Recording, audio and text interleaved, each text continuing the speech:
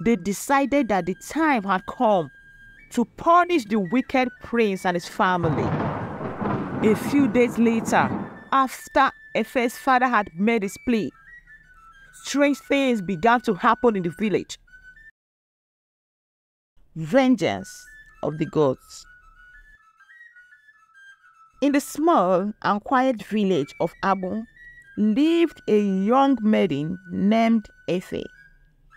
Efe was known for her beauty.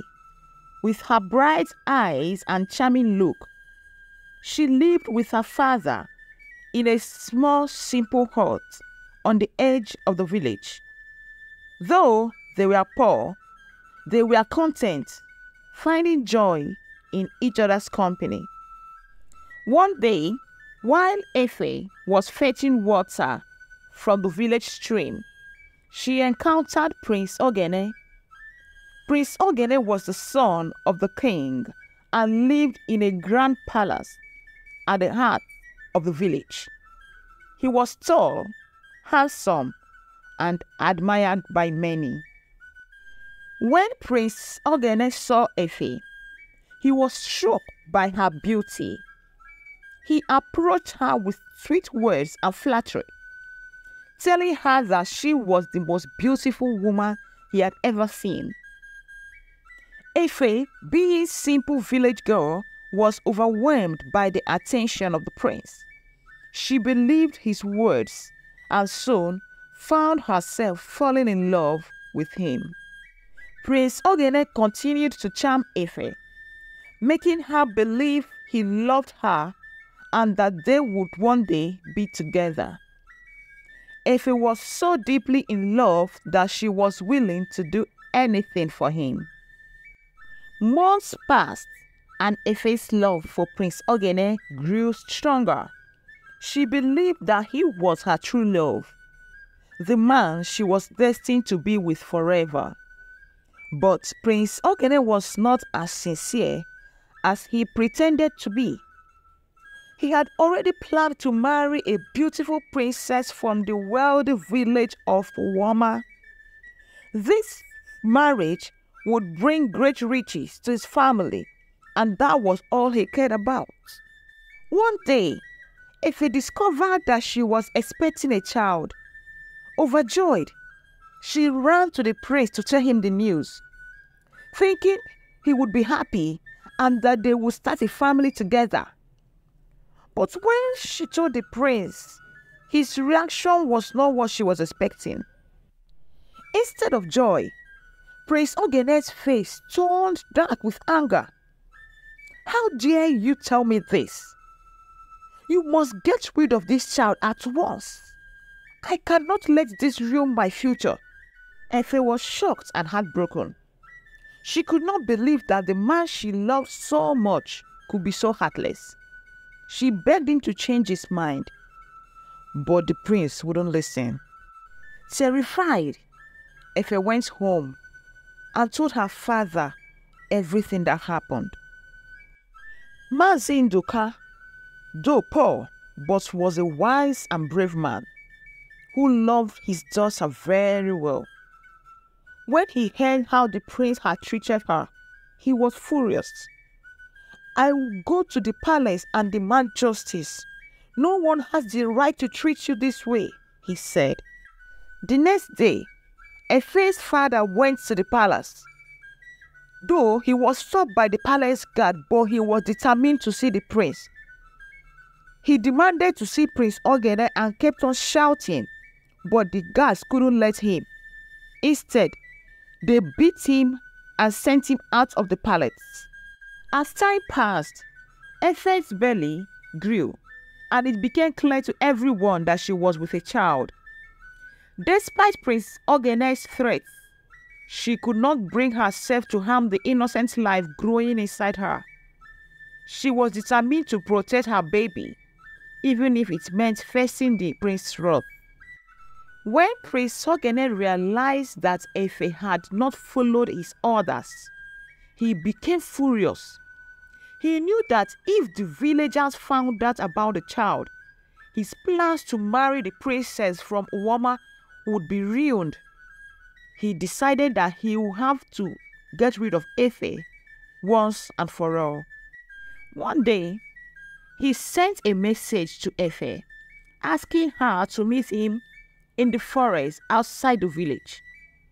He told her that he had changed his mind and wanted to talk about their future together. Efe, still hoping that the prince loved her, agreed to meet him up.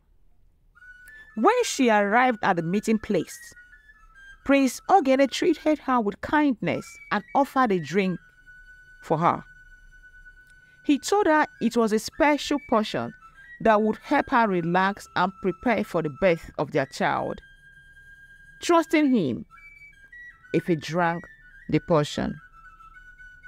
Soon after drinking it, Efe felt a sharp pain in her belly. She realized too late that she had been poisoned. She fell to the ground, her strength fading. As she lay there, she looked up at Prince Ogene, who stood over her with a cold, cruel expression. "You should have listened to me," Prince Ogene said. Her last thoughts were of her father and the child she would never meet. With her dying breath, she prayed to the gods, asking them to protect her father and avenge her death. When Efe did not return home, her father grew worried. He searched the whole village and surrounding forest, calling out her name, but there was no sign of her. Days passed, and still there was no word from Efe. Finally, one of the villagers found her lifeless body in the forest. Efe's father was overcome with grief. His only daughter, the light of his life, was gone. He knew in his heart that Prince Ogene was responsible for her death, but he felt powerless to bring the prince to justice. In his sorrow, Efe's father went to the sacred shrine of the gods. He knelt before them and cried for help. "O great gods of Agbu, hear my plea. My daughter has been taken from me by the evil prince. He has wronged us and shown us no mercy. I ask you, mighty gods, to bring justice to those who have caused us this pain. Let the vengeance of the gods fall upon the royal family, so that they may know the suffering that they've caused me," he cried. The gods heard the old man's cry, and they were moved by his sorrows. They decided that the time had come to punish the wicked prince and his family. A few days later, after Efe's father had made his plea, strange things began to happen in the village. The sky grew dark and the powerful wind began to blow. The villagers could feel that something was not right, and they were left in fear. The wind grew stronger and stronger around the palace, with a force that shook the walls. The trees bent and snapped, and the animals fled in terror. Then, without warning, a great silence fell over the land, and the villagers held their breath, waiting for what would happen next. Suddenly, a deafening roar filled the air, and the ground trembled beneath their feet. The palace doors flew open, and a cold, icy wind swept through the halls. One by one, every living thing in the palace fell to the ground, dead. The royal family, the servants, the guards, all of them were struck by the wrath of the gods. When the villagers heard what had happened, they rushed to the palace. What they found shocked them to their core. The once grand palace was now a place of death, filled with lifeless bodies of those who had once lived there. As they looked at the fallen prince, they knew that the gods had heard and answered the old man's prayer. Justice had been served, and the wicked prince had paid the price for his evil deed. News of the gods' vengeance spread through the kingdom. The villagers of Agbu spoke of it, and the stories was passed from generation to generation.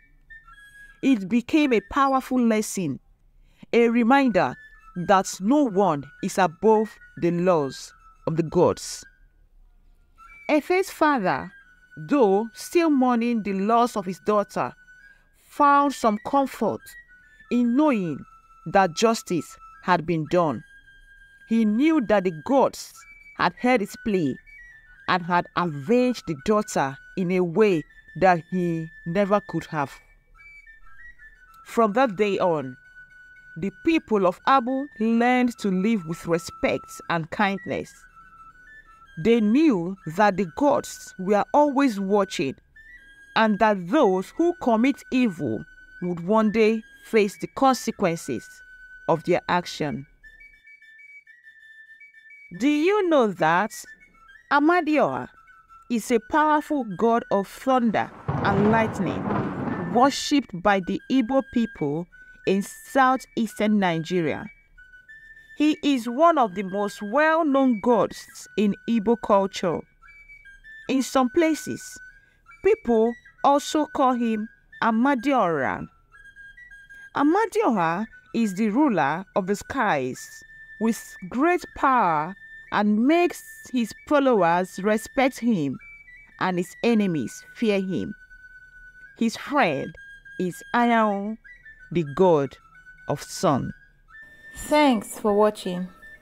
Love from the Klassiq Stories.